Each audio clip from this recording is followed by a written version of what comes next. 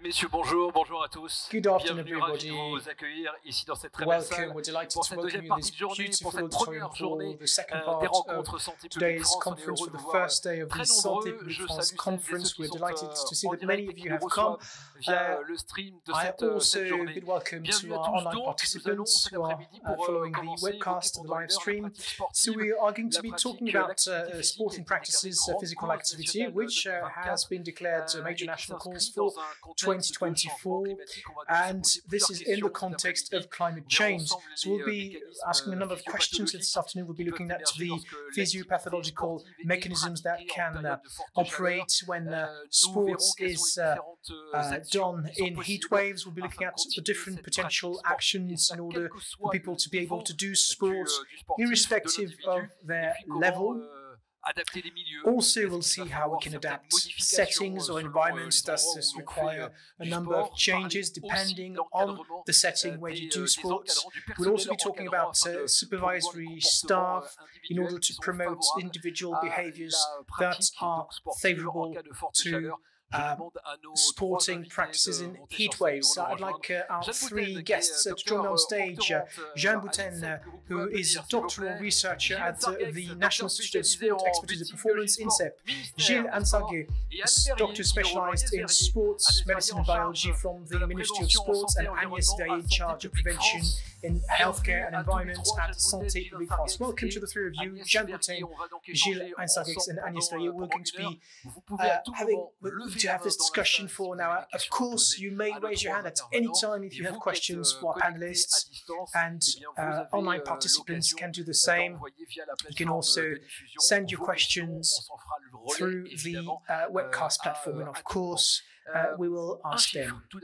Now, let me just give you a figure. A WWF report that was published in 2021 revealed that a rise in temperatures, a 4-degree rise in temperatures, and that's what we seem to be heading for by 2100, that it could deprive the French of 2 hours of sport. So we're going to see what can be done to further promote sports and physical activities. Jean Bouten, let's talk about your job at the INSEP, the National Institute of Sports Expertise and Performance. What work do you do specifically to adapt to the acute effects of heat on the body? Thank you very much. At the INSEP, we examine the effects of physical exercise in hot weather, and we do this particularly with elite athletes. So generally, when you just take exercise, your muscles produce metabolic heat. So there's sweating, but also so you lose this heat fairly easily in days like this, like today. However, in hot weather, it's much more difficult to dissipate heat. So your body is going to work more. You're going to sweat more. You're going to circulate more blood to the skin. So in order to compensate and to keep the same level of effort, your heart rate has to go up, which means extra stress for your heart. Besides, your body temperature will rise, which also is additional stress for your brains and your muscle system, which means that this will impair athletes' physical performance by 25 to 30%. But it's not only negative for your performance, it may also have negative effects for the health. Okay, so there's a general effect for the body due to the rise of temperatures when you do sports. Now, how should athletes adapt to this? What can be done? Can you tell us about the program that you started to support elite athletes? What should be done in hot weather so that people can further do sports? Yes, we have several models. For example, I have my colleague who's currently working with the women rugby sevens team. They are in the final stages of preparation for the Olympics. They're going to Portugal for 2 weeks. Of course, not all athletes can do this.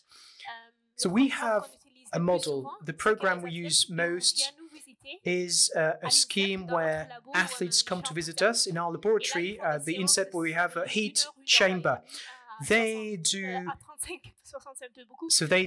sessions between 60 and 90 minutes at 35-40 degrees Celsius. Okay, so specifically, how does it work, these sessions? Yes, so athletes come to our center, they stay with us for about 2 weeks, so they do the session, then they rest for about 15 minutes in the room. We then give them an ingestible thermometer to measure the body temperature. We also give them a heart beat belt, a heart rate measuring belt, and we also measure the electrolyte concentration. Then athletes will either run on the treadmill, for example, or on a bike, on an indoors bike at a very low intensity. Okay, what results have you measured in this type of scenarios? Well, we check the body temperature. We look at the volume of sweating. And we usually see that the sweating increases. So the body loses more water in order to dissipate heat. As a result, the concentration of electrolytes is going to be reduced. The blood flow will also increase. With this preparation, the heart rate will not go up as much, and the same goes for the body temperature. So thanks to this adaptation, their performance in hot weather will be almost equal to that of a normal day. Interestingly, this adaptation will also help limit risks. For example, when they practice in hot weather, risks on their health. So there's a real drop in performance in much hotter weather? Answer, yes, there is, absolutely. For short sports, 1 minute or less, there can be some advantages, but after 10 minutes, there's a real adverse effect, up to 30% if these are long and intense sports. What are the warning signs that have to be taken into account, and what risks did you identify? Well, there are several symptoms. The mildest symptoms are cramps related to heat. That's all right. That's no big deal. But it's good to pay attention to this, because it shows that the body is not really tolerating heat. Then there can be heat exhaustion. So you can have cardiovascular failure. And these are also signs that you should pay attention to, because this may lead to a heat stroke. And heat strokes may also appear without the aforementioned symptoms. So a heat stroke is when your temperature exceeds 40 degrees Celsius. There are also neuropsychiatric symptoms. For example, if you are more irritable, if people feel confused, and also it may lead to systemic inflammation and organic injuries, in which case it's really a medical emergency, because if it deteriorates further, people may end up in a coma, and it may even lead to death. Right, you carried out a number of studies at the INSEP. Did you see that these risks could be limited if athletes were in good health? No, not necessarily. Of course, if you look at athletes at Olympics who perform exceptionally, you could think that they are in good health, and they could, people watching television might think that they could do this. But the thing is that elite athletes have gone through intense preparation. Also, so you can't really do that. Also, depending on your IMC, on your BMI, or your age, there might be higher risks. Also, there's exposure to sun, there's potential dehydration, and also you might be ill and you may not be aware of it. So even if you're in good health, it's no good idea to try and perform or to take exercise in extreme hot weather, because even very well prepared athletes may suffer from heat strokes. Okay, so the studies you carried out are done with elite athletes. what's the main takeaways from these studies? And how can this be used for the general public, the findings of these studies? What we see is that if you adapt to the heat, if you practice in the heat, if you adapt, well, you adapt better. Which means that in heat waves, people like you and me will manage to adapt after a few heat waves. However, if you haven't had good sleep, this may raise the risk, because sometimes in hot weather it's very difficult to get good sleep at night. So usually at the end of the summer, the risk is lower. So it is higher at the beginning of the summer. It's very important to be vigilant. Thank you very much for all these specifications. If you have any questions on the first part of this study that was carried out with elite athletes, do not hesitate to raise your hand. You can also send your questions through the webcast platform. Let's now move on to Gilles Ensarguet, who is a doctor specialized in sports biology and medicine for the Ministry of Sports. Thank you very much for being here today. So your specialty is to work with registered athletes. So we're going to be talking with you about the training of supervisors, sports supervisors, about the climate proofing of sports infrastructures, and about the advice you may give to unions, federations. First question, is there any awareness amongst unions? How mature are they in their preparation to this? Answer.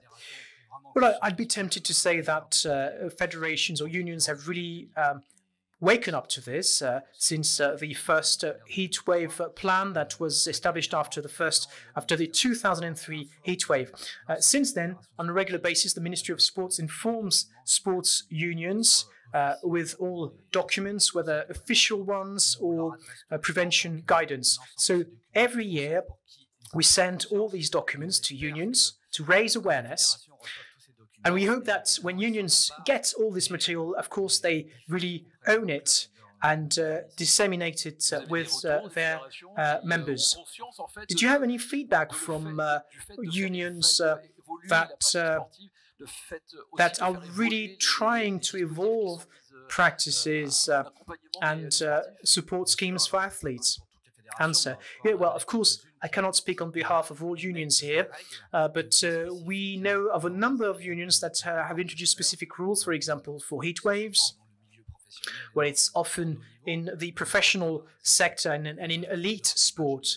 But we can see, for example, in the Premier League in football, in heat waves, excuse me, says the speaker, games are often postponed, or the starting time is changed. There are more breaks more often breaks in games to really protect athletes. So I think there's a real awareness now.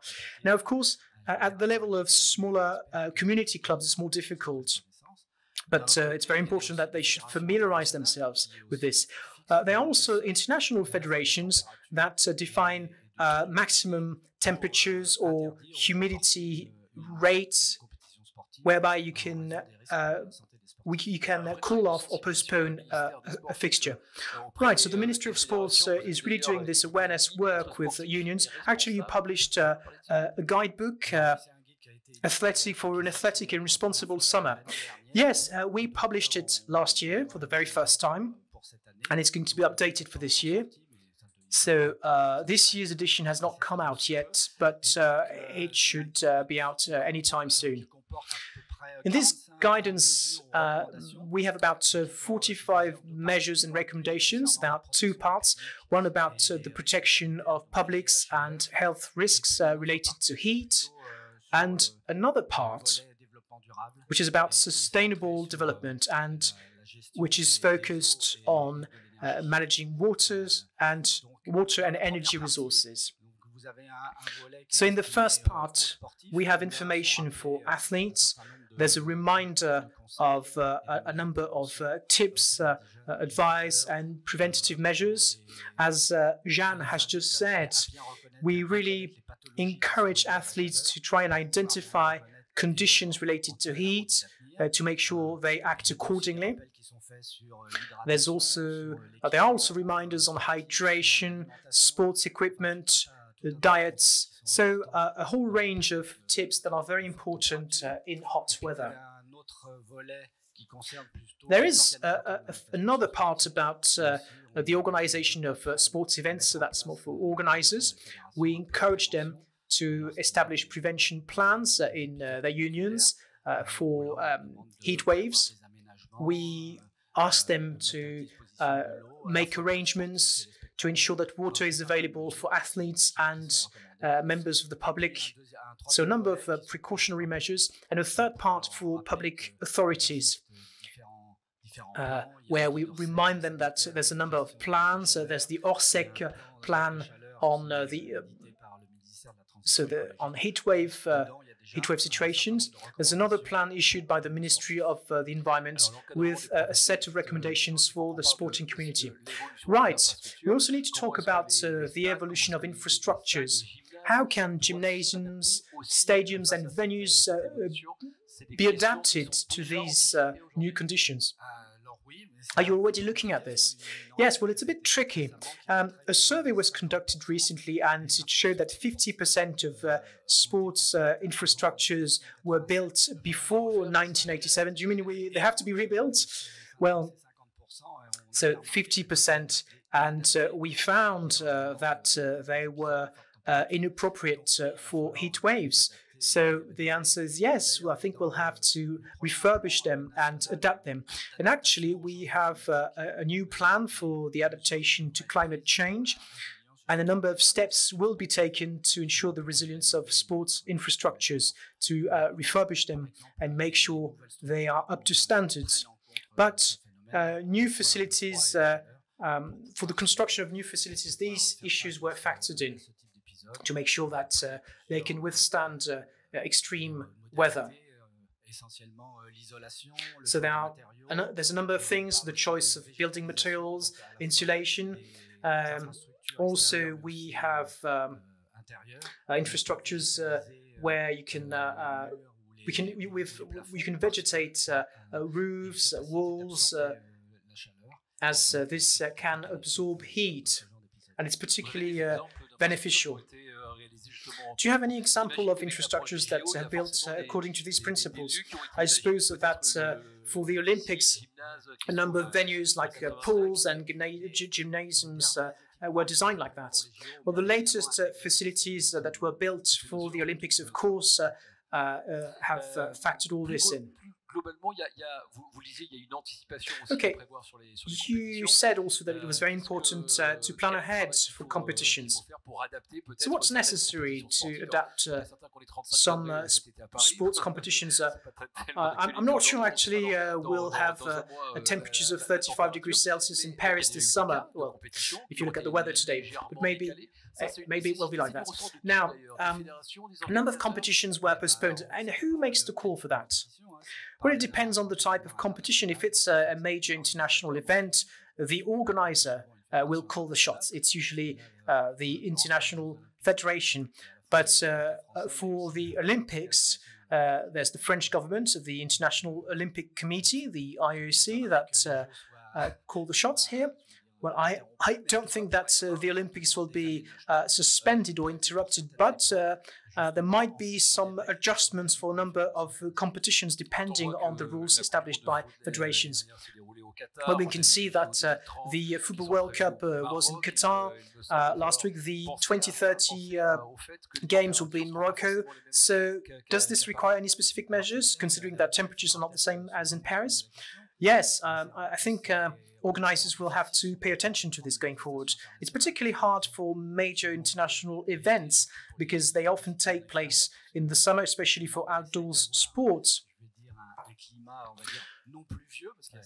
We try to have, let's say, non-rainy climates, because for some competitions it's very difficult if you have a rainy weather. But it's very difficult to disrupt timelines. Because there are already many different events during the year. So I think it will take another few years to get organized. And also, as I was saying, the summer period is in high demand for climate-related reasons, but also because most championships stop in the summer. So that's is the ideal spot to organize events. Okay, so the 2030 World Cup, Football World Cup in Morocco, and also an event in LA. Right.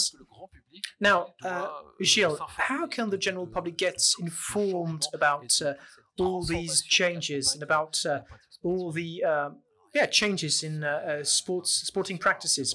Right, well, a number of things are available for the general public. We always have information campaigns for people. We have information available on the Ministry of Sports, on the Ministry of Health, the Ministry of Environmental Transition. So there's a number of documents and recommendations available that are online, and of course that anyone can have access to.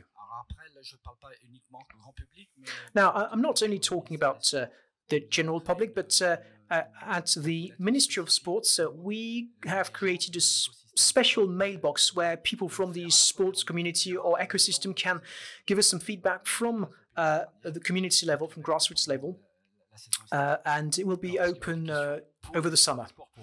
So will there be any questions for Gilles for the Ministry of Sports? For Gilles, we don't. Are there any questions for Gilles for the Ministry of Sports? Anyone would like to raise their hands? The lady there. The mic is on its way, or maybe for Jeanne, of course, questions for Jeanne as well. And we'll hand over to Agnès Verrier of Santé Publique France in just a few minutes. So let's take a few minutes, if you agree to it, for a few Q&As. Hello, please introduce yourself and ask a question. Good afternoon, my name is Amandine Richaud-Cron from the ADEME, which is the government agency for the environmental transition.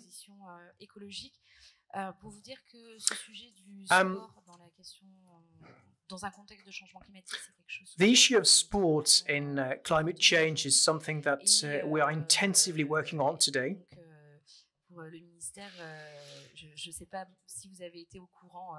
So I don't know if the ministry is aware of that, because it actually is something quite recent. But we're going to issue an opinion on physical activity and sports in the context of climate change with a number of recommendations on buildings.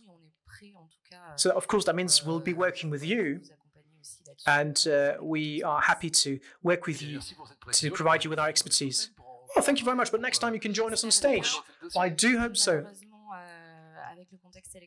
Unfortunately, it will not be released as planned due to the upcoming elections. Probably not before the Olympics. For your information, we have the ADEME magazine, and the July edition will be exclusively dedicated to this and to the continuity of major national and international sports events, and also all environment-friendly habits, and also the issue of infrastructures. So we talk about buildings, active mobility, active design, also outdoor planning, and everything related to public health challenges, for example, to fight the obesity epidemic that is spreading across the world. So I suppose the document will be available on the ADEME website. Yes, absolutely. And it will also be sent out to local governments and to subscribers per email.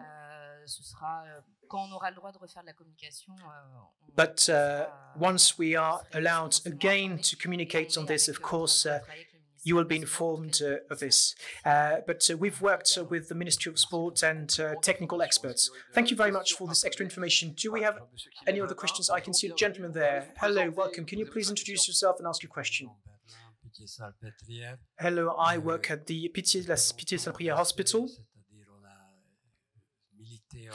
We've long campaigned in the hospital community for the importance of taking into account exposure to sun, which is much more frequent than exposure to high temperatures. And I haven't seen any statements or any announcement of a prevention mechanism, particularly for young people, for outdoor sports. I haven't seen anything encouraging them to protect themselves against sunshine, particularly to prevent skin cancer. It seems to be the sort of the poor relationship in this sector, especially for young people. You know that you build your health capital, you build it up over the years. So I think that this would require more communication and stronger schemes at general level, not only for elite athletes, but also for amateur sports. Well, we have the guidebook that I just mentioned, an athletic responsible summer, and actually we have recommendations about protection against sunlight. I remember a few years back we actually did a campaign, I think it was with Santé Publique France, a campaign about the prevention of skin cancer. So maybe we should update it and start it again. But we shall take this into account to remedy this issue. Okay, we're going to move on to Agnès Verrier. We'll get back to you later on for further questions, especially if we have new questions coming up. Agnès Verrier, you're in charge of prevention and health and environment at Santé Publique France, and you particularly focus on the prevention of risks related to heat waves with a specific population. It's what we call occasional sportsmen or weekend warriors. So who is the occasional sports person? Is it you, me, everybody? Voilà. Actually, as Jeanne just said it earlier, for top-level athletes, Gilles was talking also about club members or federation members. What we'll do is rather address occasional sportsmen, those that practice unsupervised occasional sport. That would be on Sundays, or someone going for a run every day, but individually without any supervision.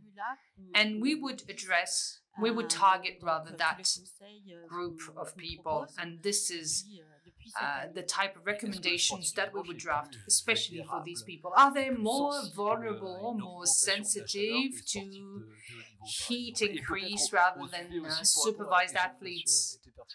And how about heat strokes? Since January 2024, they are considered as a vulnerable group for high-intensity heat, but that's rather linked to overexposure to heat. And this is what is considered to be a vulnerability. Top-level athletes are medically supervised. They're also supervised from a technical point of view. But individual athletes are left on their own. So we've carried out studies that showed that this category of people overestimated their capacity to withstand heat, but also they were not really willing to change their habits when temperature would rise. So it's quite a specific group. So we should raise awareness among them to change their habits and conditions when the temperature rises. And you've actually designed a website for this. Yes, indeed. This year we have created a new website alongside the heat wave scheme. The message conveyed was quite brief and short, that would recommend some soft activities during heat wave periods. But as you said, as an introduction, since 2015, we've had more and more heat waves. We have persisting heat during the summer, especially in the south of France, and forecasts show that these heat wave periods will multiply and temperatures will rise. Therefore, what we wanted was to develop a scheme, a package that would try to change lifestyle habits, not only during heat wave periods, but also during any time, so that people would live normally, especially athletes. The aim being to adapt and adjust their physical activity accordingly. So the aim is to impact the behavior of athletes, right? This is your objective. Yes. We act upon behaviors. We promote the gestures that are health enhancing. We don't need to prove anymore that physical activity is conducing to health. We don't have to promote physical activity, but rather to show that it needs to be adapted, adjusted, and change the time and venue of physical activity whenever required.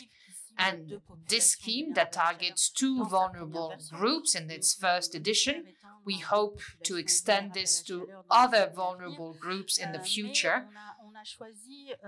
We have chosen for the first year, because the results of the study showed us that there was an important effort to make, because they were not willing to change their habits, and the population, the general public, would not identify sportsmen, occasional sportsmen, as a vulnerable group, as a group that would be vulnerable to rising temperature when practicing sport.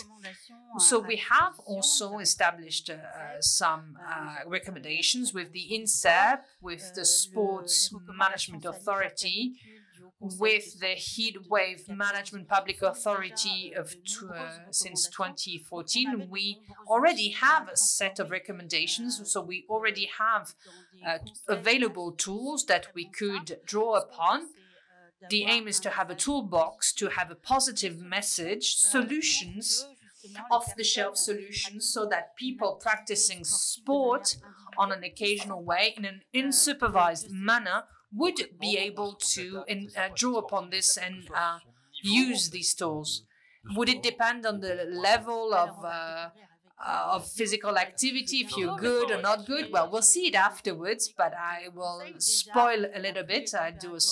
So the higher the temperature, the more we should practice physical activity early in the day. We should listen to one's body. If it's hot, if we haven't slept after a day of work in a high temperature environment, either we should favor soft activities, or we would postpone physical activity to the following day.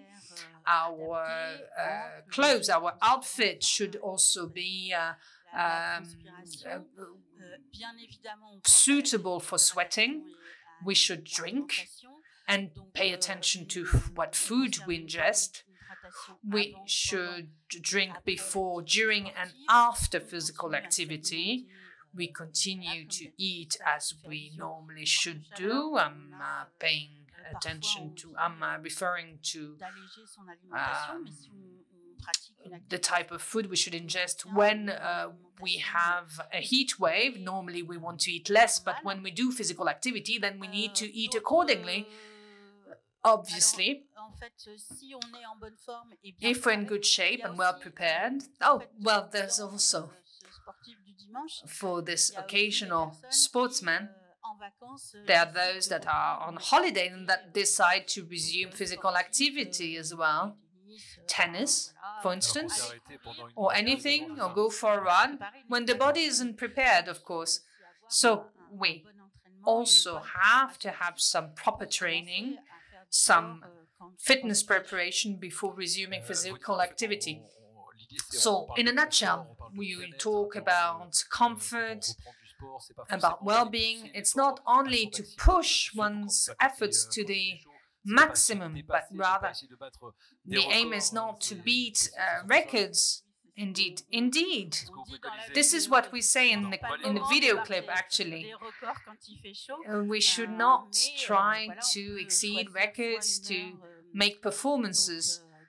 We should decide to practice sport at an early hour of the day, to go for a swim, for instance, to use or to favor venues where there's shade. So there are 2 videos online on the vivreaveclachaleur.fr website. In less than 1 minute, they tell you what type of physical activity you should practice. How can we adapt one's sports activity when it's hot?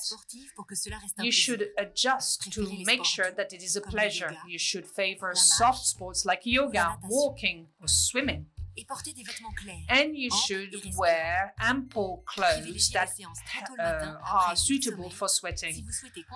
You should rather practice sport early in the day or favor cycling, football.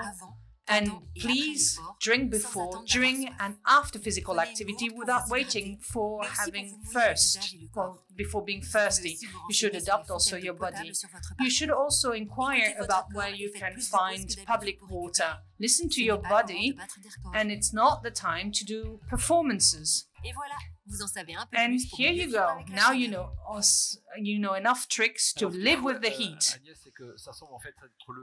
So it seems to be the fundamentals of the things you need to know, but this is part and parcel of an awareness-raising campaign for the general public so as to anticipate risks. Yes, indeed, because our study showed, as I recall you, that not only physical activity is not considered to be a risky activity when temperature is rising, but also vulnerability to heat is for a majority of the population linked to the elderly and less so to children. But nobody thinks that overexposure to heat could be a risk for an adult or even a young child. This is why we need to lay emphasis on that type of scheme. And this is for a sustainable campaign. Even if we put this campaign under the limelight during the summer, it's available and it can be accessible all year long. We have partnerships with the Ministry for Sports to promote this and convey these messages. And you've said it already, rightly so. The aim is to have life habits that would be viable over the long term. And it's not because it's not hot right now that in 2 weeks, 3 weeks, we're not going to have a heat wave, as we usually do every year. There's another question to ask on the website, with the second video that is made available to you. When and where should we practice sport? You have the answer to that question with that video. When and where should we practice sport? When it's hot. When it's hot, you can continue practicing sport, but you have to adapt your sports physical activity because your body is tiring faster. You should practice early on when it's still fresh, and during the day, you should choose shaded areas, green areas, like a park, for instance. If you can, why don't you swim in a supervised area like a lake or the sea? Indoors, you can favor sports clubs where there's air conditioning, or swimming pools where there's air conditioning. You can also go to swimming pools, stadiums and parks when it's less hot. You could get inquiries with the municipal council where you can have all the available information. And here you go, you have all the tips and tricks to live with the heat. So, according to the town halls, the municipal councils, you can have sports facilities that can open later, swimming pools, yes, indeed, parks. Everything that would depend upon the political impetus of the municipal council.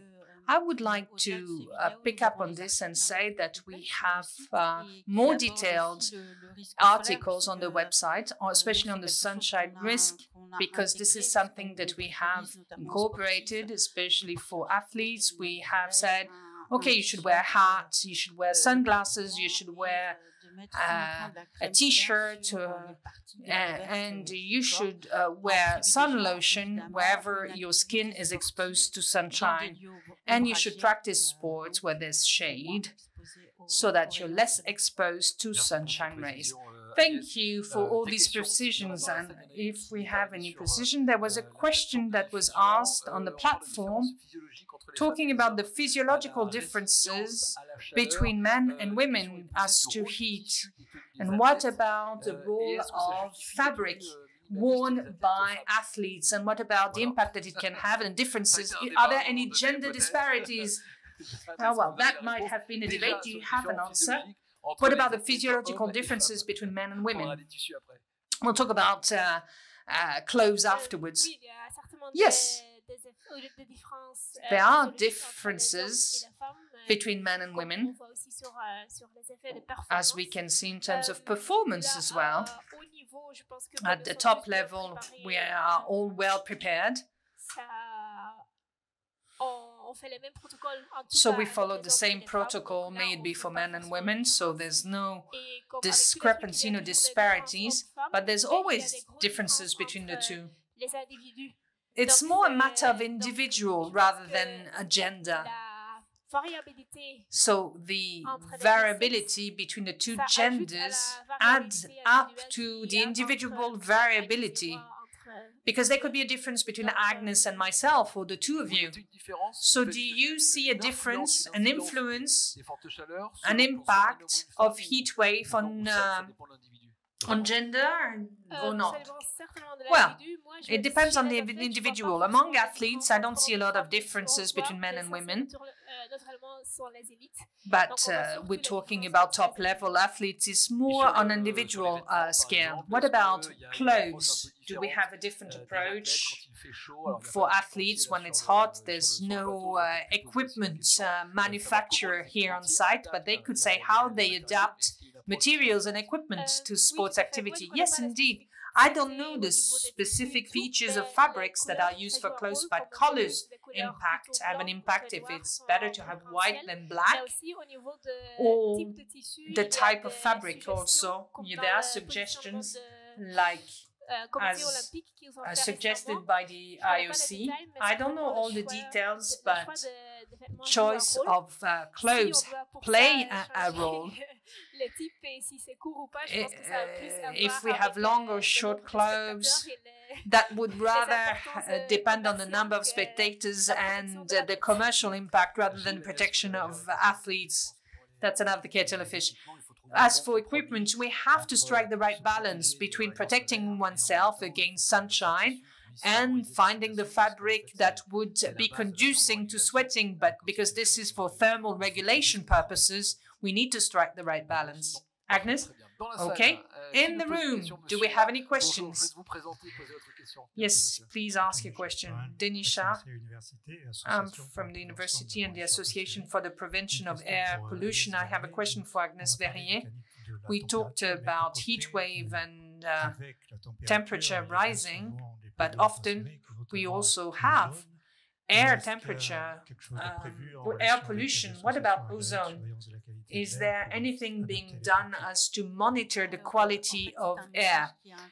That's actually a method that is part and parcel of our articles, where we factored in the presence of air pollution episodes during heat waves. And we have provided advice, and this comes from the High Council of Public Health. Accordingly, we did take into account the risk of air pollution, and we would be all the more willing to work with your association or other associations that measure the quality of air so as to have this scheme set up. But this is also part and parcel of our process. Actually, it's in the articles that are on the website. This is why it's important to practice sport early in the day, especially when you have air pollution peaks. You have less pollution in the morning rather than throughout the day, later in the day. There was a question when we talk about heat in our discussions. There's not only heat that we have to take into account, drought also, strong rainwater, floods, anything that could be taken into account. That's part and parcel of ecological transition, the evolution of weather cycles. Do you take that into account when you raise awareness with federations about these subjects? Yes, it's part of the manual. There's a chapter dedicated to sustainable development, and we have recommendations that were set out. We want equipment manufacturers to take into account the necessity to save energy and water. There are sports facilities that have air conditioning. We have to be careful about the energy that they use, and we need to make savings.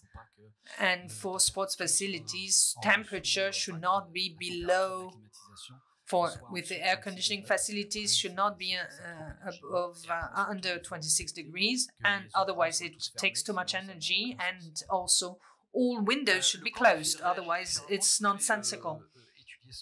Have you studied this, the difference of temperature between outside and inside? We've talked about air conditioning indoors.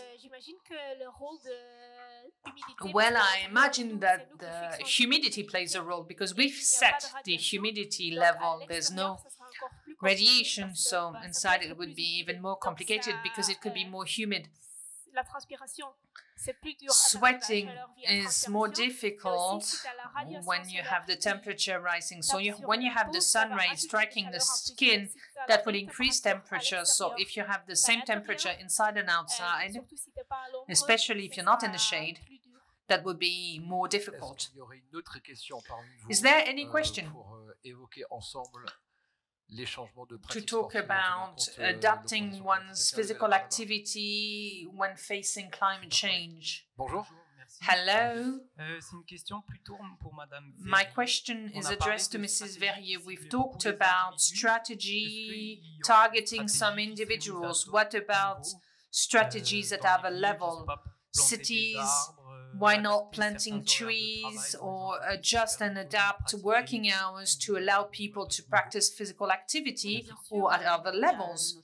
Yes, we have other measures that are being implemented at the territory level, but with Santé Publique France, and especially for the prevention and protection of health, we try to promote health-enhancing measures in terms of physical activity. We could have invited other speakers that would have spoken about these adjustments within environments, territories, and so on. Does anyone want to take the mic to pick up on that? Would you like to raise your hand? Do not hesitate. Go on. Please introduce yourself and ask your question. I'm Anne Voisin. I'm the representative of a student federation. You were talking earlier on the promotion of physical activity for health purposes. What about the recommendations for the future health professionals or current health professionals that would supervise these physical activity sessions? What would you recommend? Well, I would urge you to listen to the next session. I don't know if the speakers are still here, that would actually deal with physical activity. I'm not entitled to speak on that subject. So, okay. At 3 o'clock, look at the agenda. You will see when the subject is addressed. Anyone else in the room? Would anyone raise your hands? Go on. Hey. The gentleman in the back, and then I have an observation to make on the live platform. Welcome. Hello. Hello, Olivier Bouchou. I'm a doctor. What about people having problems related to their weight? In overweight situation, should we tell them to stop practicing physical activity or to continue? Well, these people accumulate risks, and that could have an impact on their health. I don't know the recommendation, the official recommendation for that type of condition. However, I would rather make the same recommendations as those for those subject to asthma when we have air pollution peaks. They should maintain soft physical activity or postpone physical activity. I would go along those lines as well. If they follow a program already, they should keep up, carry on. But at hours of the day where the temperature is lower, however, if it's someone starting a program, I would rather recommend to postpone that physical activity program. Do we have any other questions in the room? I don't have a question, but rather an observation coming from the live platform. The balance to be struck between clothes and heat is quite straightforward. We should wear an ordinary cloth, cotton, for instance. That works very well. And that's it. Do you confirm? No? No opinion on the matter? We need to strike the right balance between the two. I'm sure there are different recipes, different solutions.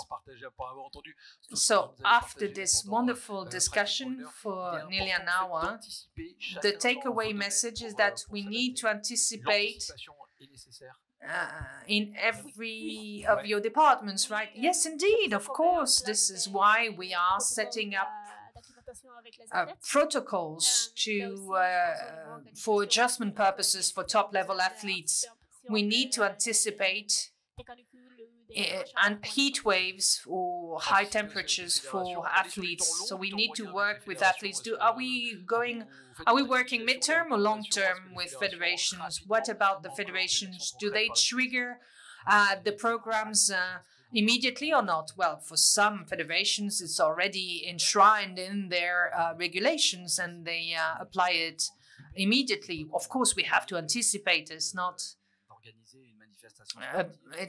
We're not organizing an event. It's not the day before an event that you will actually say, okay, tomorrow it's a heat wave, so you need to launch a program and make sure that the staff is trained, that we have enough water, that the venue be fitted with the necessary facilities. So when we organize big events, competitions, we need to have a backup plan in case of heat waves or weather forecasts that are actually showing high temperatures. Yes, indeed, of course. Since I have the floor, I would like to pick up on this and say the following. We've talked about heat waves, but there's something else to say. During heat waves, we saw that there was a lot of people drowning. There was a high drowning rate, so we need to have a drowning prevention campaign, because during these heat waves, people would swim anywhere, anytime, and not in venues, not in places where we have supervision. This is why we have accidents, and we have a net increase of people drowning. So please, this is for you if you want to swim in the Seine. Apparently it's possible. So anticipating is better. Maybe it's better for occasional sportsmen to adjust their physical activity practice rather than for federations. Yes, it's easier if they are willing to adjust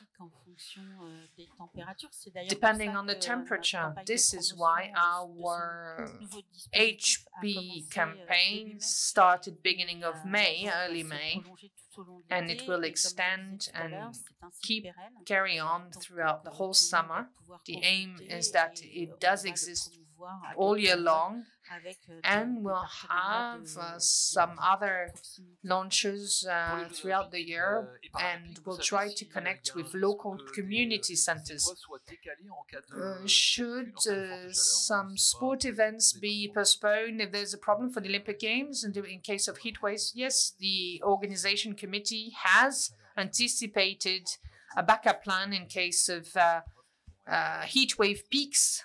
They will be certainly postponed. Thank you for this wonderful discussion. Thank you, Mr. Boutek, Agnès Verrier. Thank you for this wonderful discussion. I would like to recommend you to consult the website that we talked about, because it's very interesting. And we'll continue because we have another session in 15 minutes. Thank you.